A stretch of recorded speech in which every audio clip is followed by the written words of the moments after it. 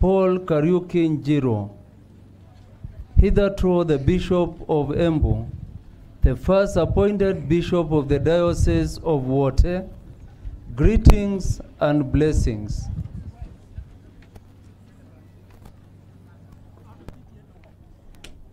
Hapa mbele kuna kelele, tafadhali tusikize vizuri.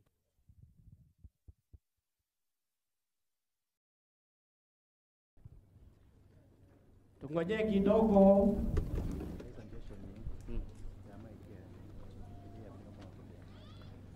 Bishop Francis, servant of the servants of God, to the Venerable Brother Paul Kariuki Njiro, hitherto the Bishop of Embu, the first appointed Bishop of the Diocese of Wote, greetings and blessings. As perseverance is undoubtedly the test of our good deeds, let us persevere in that burning desire for Christ, because our prolonged desires will grow greater and in growing grasp what they have found. May He, whom we naturally seek outwardly, teach us to seek Him inwardly. It is our constant concern that the commandments of the Lord and that the riches of His grace, through which the salvation of the souls of the faithful and the growth of the church are secured, be widely known. It is these persistent concerns that lead us to meditate on the pastoral needs of the most beloved flock grazing in Kenya.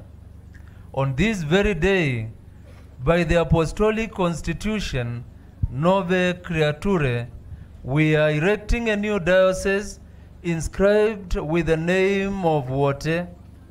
Led by our desire to provide for its successful administration, we hasten to add a suitable pastor for it. We think of you then, Venerable Brother, who in your apostolic labors as the Bishop of Embu have shown gifts of heart and skill in action, and you seem suitable to us to lead this part of the Lord's flock. Accordingly, having heard the advice of the dicastery for evangelization, with fullness of our apostolic authority, and by virtue of this letter, we appoint you the first bishop of the newly established Diocese of Wote, with due rights granted and corresponding obligations imposed. We desire that you inform the clergy and the people of this ecclesial community of this decree of ours. May God so provide that under your guidance, this ecclesial community may live in sincerity and truth of Christ, while constantly turning its eyes to the poor and the suffering, be found active and faithful stewards of the mystery of the Lord's kingdom. Given at Rome, Lateran, on the 22nd day of the month of July, in the year of the Lord 2023, the 11th of our pontificate, Francis Pope.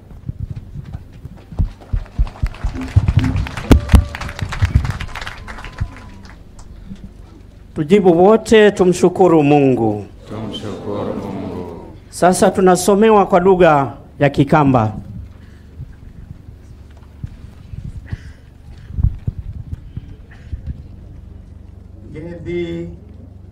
Barua ya Baba Mtakatifu kwake Askofu